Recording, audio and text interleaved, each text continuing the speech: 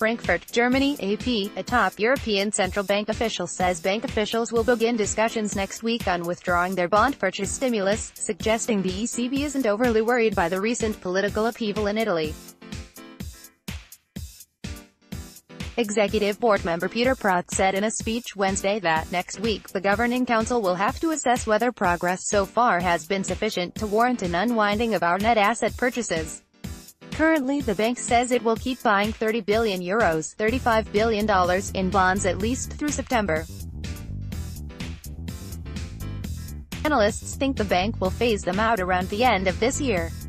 The Governing Council meets June 14 in Riga, Latvia. Italy's new populist government has proposed extra spending that briefly raised market fears of a renewed Eurozone debt crisis.